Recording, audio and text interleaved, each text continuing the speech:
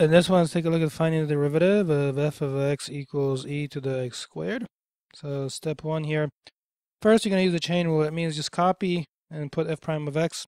Copy that whole thing straight down, okay? So just right here, e to the x squared. And the next stage in the process is to simply multiply by the derivative of x squared. So in that position, I'm going to do on the side here, the derivative of x squared. You should know that by now is 2x.